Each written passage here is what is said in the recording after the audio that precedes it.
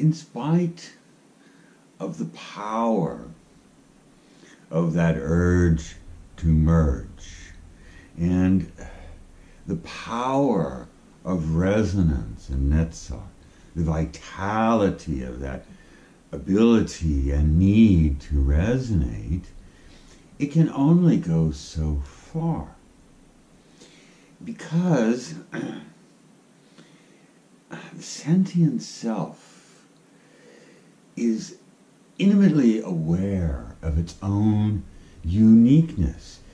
Its expression is of its own unique nature, its own unique combination of essential meanings in that particular ratio. That's what it is expressing. And as it merges, part of merging is a loss of self. It can be an expansion of self, but it is also a loss of self. And that can only go so far. So we have, in balance of that great power of resonance, we have dissonance. That is, when the sentient self feels that it is straying too far from its own unique nature, because it must be true to its own unique nature, it experiences dissonance, which is basically saying, deciding that it has gone too far in its merging with other and must now reassert its uniqueness and be itself in light of this merging. So it never says absolutely no to merging. It just puts limits on the merging, because that urge to merge is always there. But so is this self-identification of its own uniqueness. This is Hod, dissonance to Netzach's residence. Okay? So, Hod. Hod means splendor. Now, where that imagery enters in is, in this experience of dissonance, there is choice. Hod represents our ability, the unique ability of the sentient self to choose to merge or choose not to merge, to choose how much to merge. That's the basic choice of existence at this point. To merge or not to merge. And in this choice, the universe is multiplied in its complexity an infinite number of times when you insert the power to choose, to decide for oneself based upon one's own valuation of significance. Remember, this is the realm of significance. So that power to choose is rooted in the recognition, perception, evaluation of significance. This changes everything. This adds the factor of choice into, just everything explodes in options. It's an infinite explosion in the complexity of the cosmos at this point, of consciousness, because there are so an infinite number of avenues that any moment one can follow, okay? So that's the splendor. It's the splendor of the universe, this infinite jewel, just outstandingly complex and intricate. That is the view of the cosmos from the perspective of Hod. Splendor. Okay.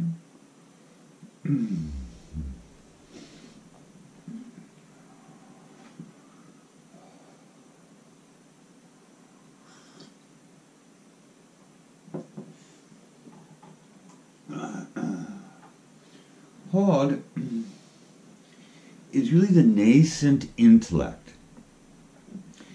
Now, the human intellect, I mean, again, this is all in human terms, although this all does correlate to every other thing, has its own Hod, its own ability to decide whether it merges or does not, whether it gives up parts of its uniqueness or preserves its uniqueness. Both are accommodated by everything, okay? But for humans, this is the beginning of the intellect. It continues its development with Malkuth and the paths that lead to Malkuth. But here it's born. And that is that part of the mind that decides, that labels, that thinks really in human terms of combining ideas, considering, posing the question, etc. And all of that mentation is rooted in significance, in netzach, in that power to merge, in that power to resonate with other. That is the basis of the nascent intellect.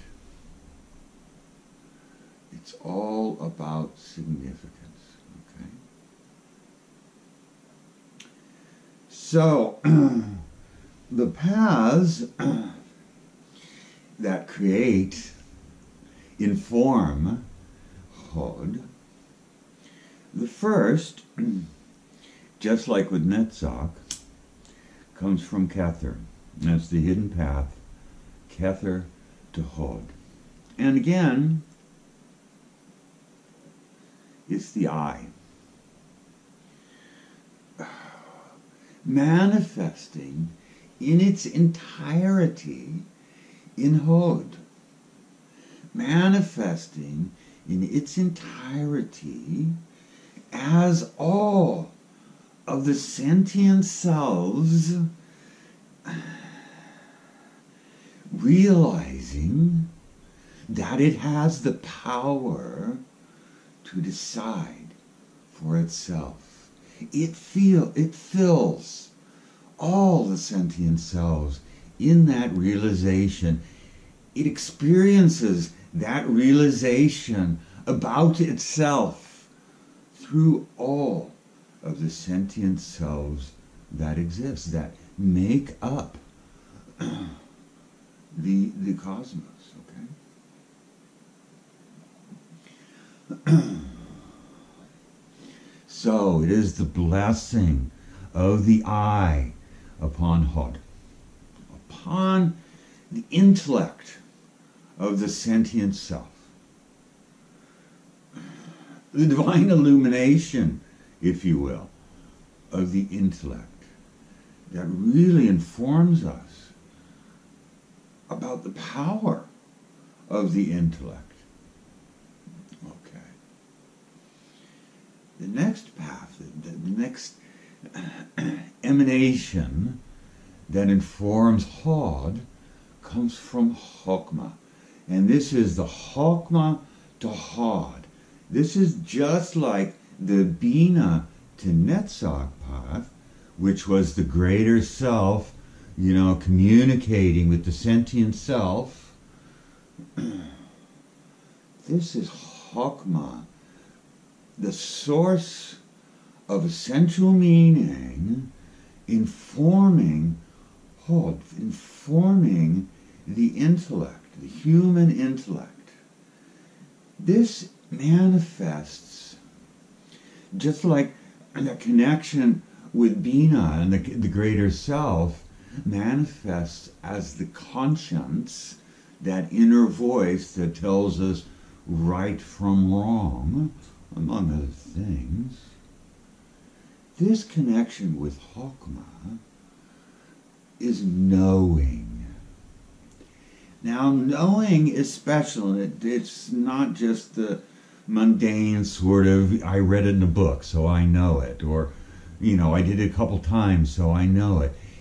It's not a knowing based on personal experience. It is an inner knowing that just manifests like the conscience, manifests on its own. It's clearly input from a higher level of self, just like the conscience. Okay? So this knowing, it's responsible for so much in the development, in the history of the human species. This power of knowing. Now, part of that knowing is our ability to perceive essential meaning, because this is the same connection here. The power of knowing is that same connection as the direct perception of essential meaning. And really, it is this same path that we're following when we directly perceive essential meaning. And with essential meaning comes a knowing. And this is wisdom. In the human sense, it is wisdom. That just knowing what's right, the right thing to do. Knowing. Okay?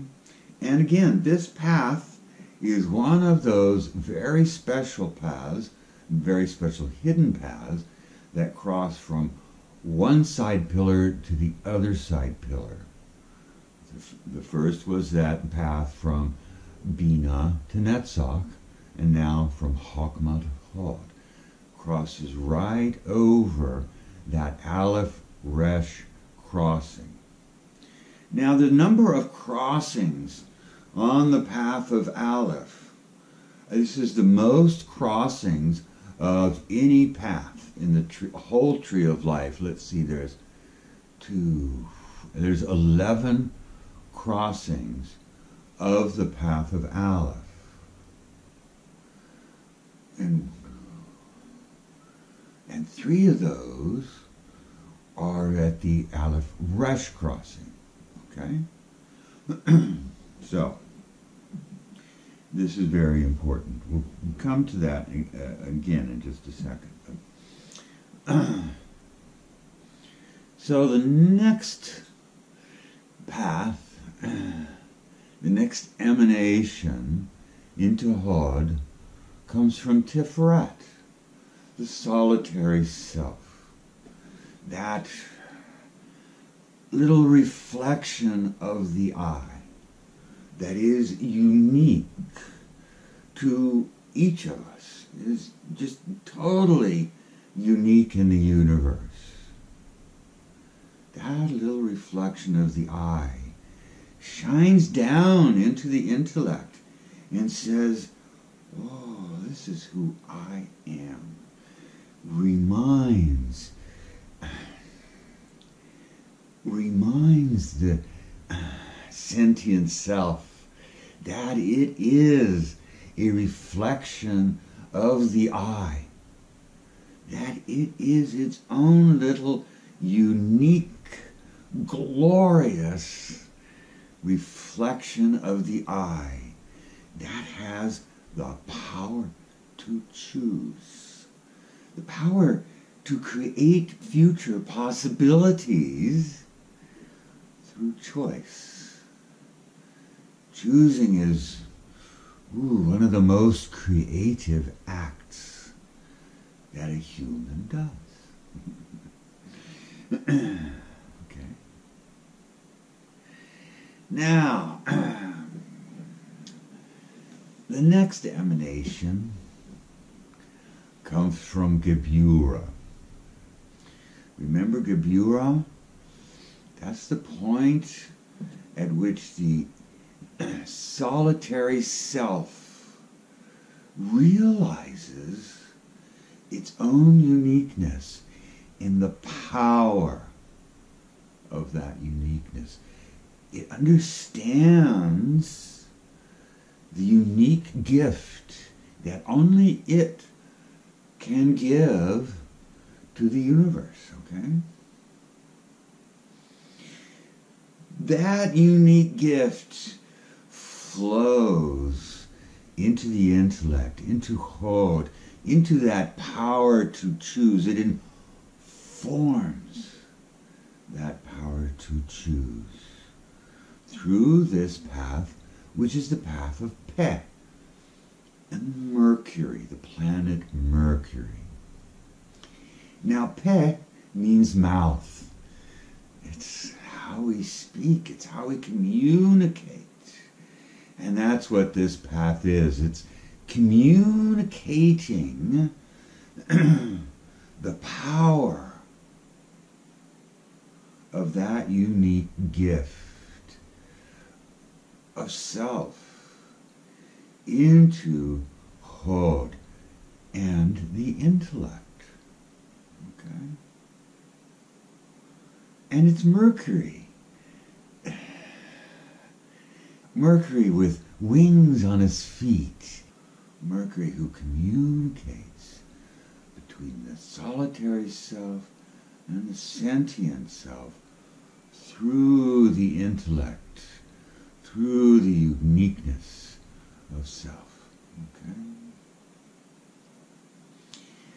Now, the next path is the path of Ayin, that goes from Yesod to Hod. The path of Ayin. Now, Ayin means eye, as an eyeball, or spring, as in water, erupting from the earth, from Mother Earth. And its zodiacal sign is Capricorn. This is an earth sign. Now,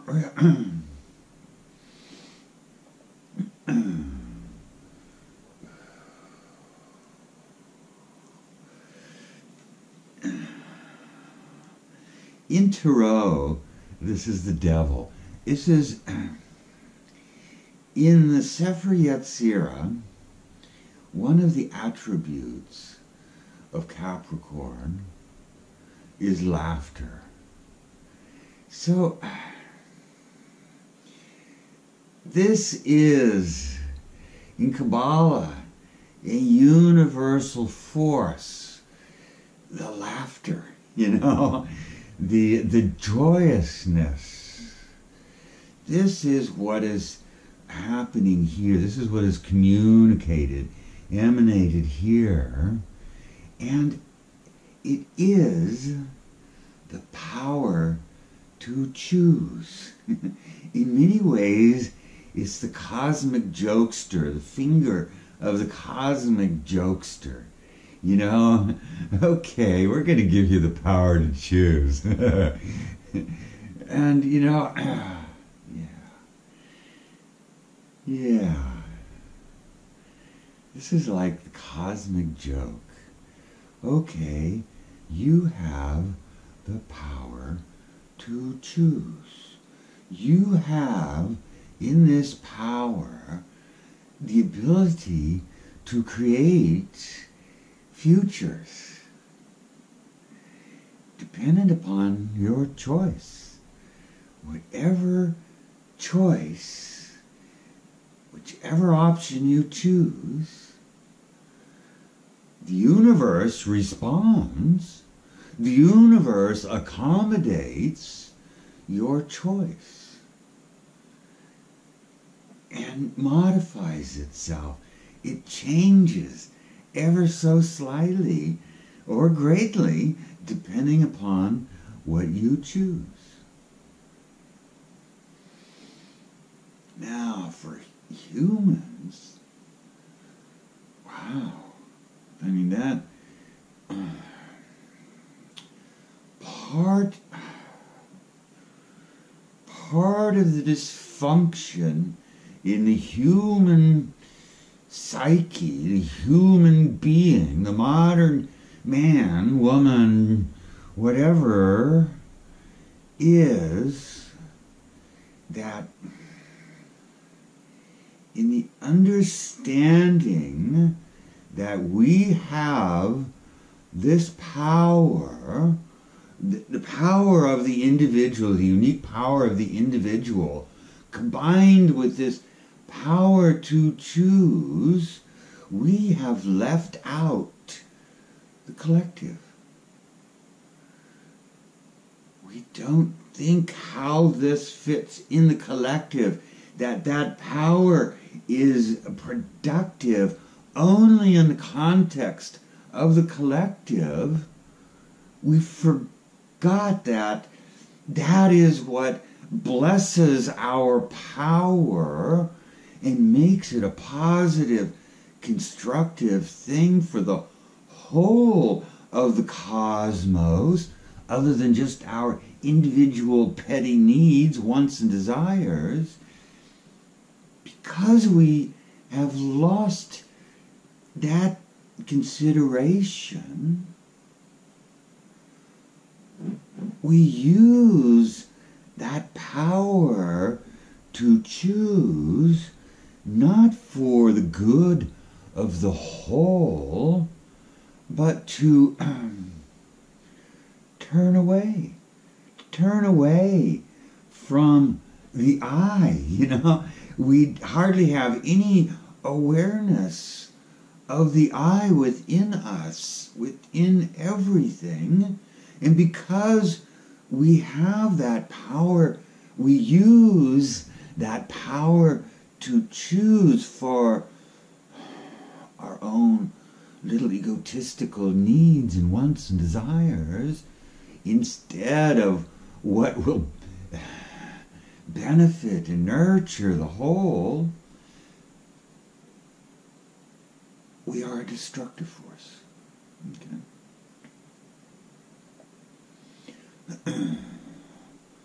That happens here in Hod. In our choice, in the choices we have made and make.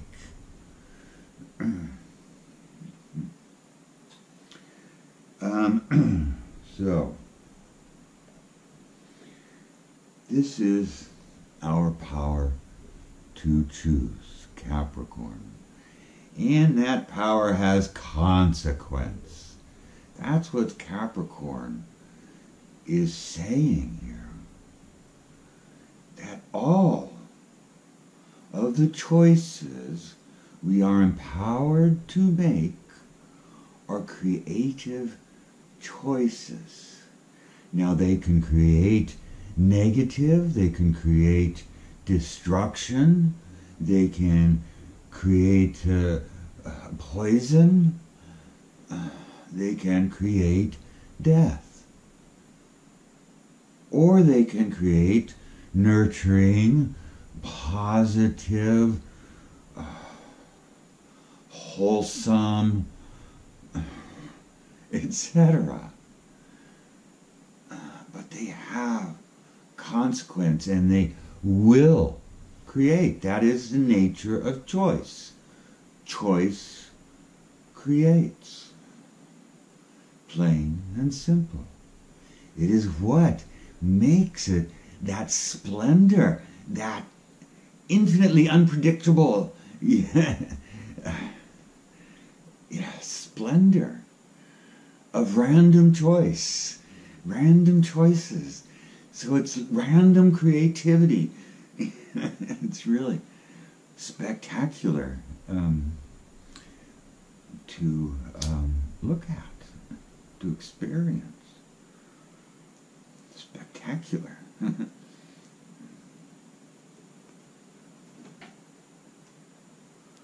Okay.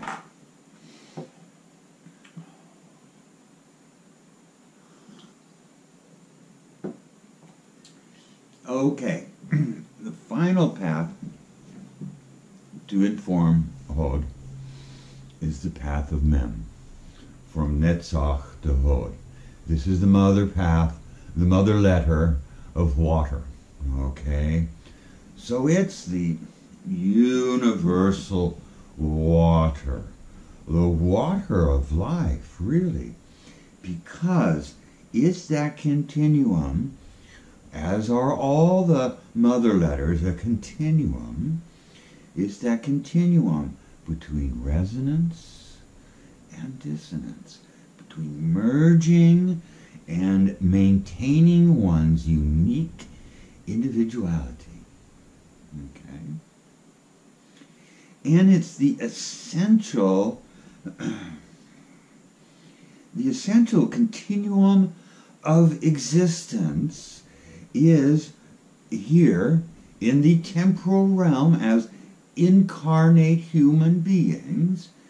We are always moving between resonating and dissonance, between resonance and dissonance, resonance and dissonance. We open and we close. We open and we close. Community and solitude. Okay? Open and close. And it's a constant movement between these two poles, basically. Okay? That is our existence, with interacting with other, which is all of our existence, is an interaction with other. Self and other. Self and other. Opening and closing. Self, other. Self and other. Other, we let in, and then we focus on self. Self and other. And a healthy person, there is a balance. And it doesn't require abrupt movements on either end of this. It's just a fluid, continuous process. And there is rhythm here. Now, I was saying about the components of time being change, sequence, and duration. Now we're talking now in the realm of duration, because as we move back and forth, we do that.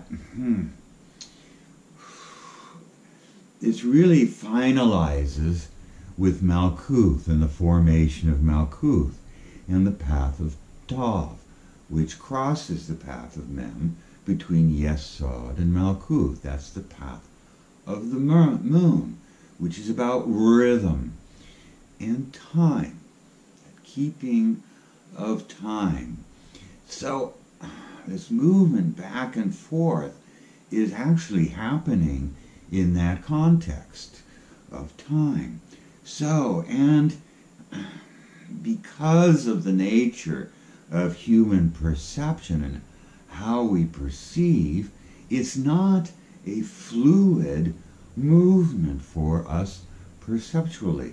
It's chunks of movement. It's little snapshots along the way Okay? And it takes time. Things happen between snapshots, and we notice that things have happened between snapshots. This is duration. Between snapshots, we see the slow progression of change. We actually see the slow progression of change. But change is literally infinite continuous. There is no pause. Okay? But that's how we perceive things. This progression, sequential progression of changes, and that equals duration in this context of Toph, the moon. Okay. So, this is, Mem is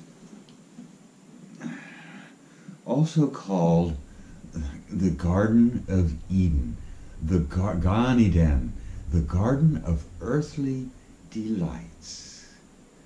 Because this is where life happens for us. This is an emotional, dynamic exchange of energy, of this really fluid, always moving energy between Netzach and Hod, between resonating and dissonating. I'm going to create a new word. Resonating, dissonating, back and forth.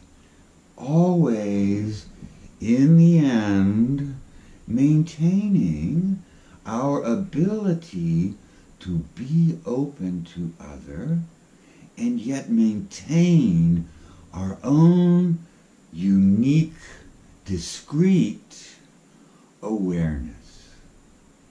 We get to decide what those boundaries are.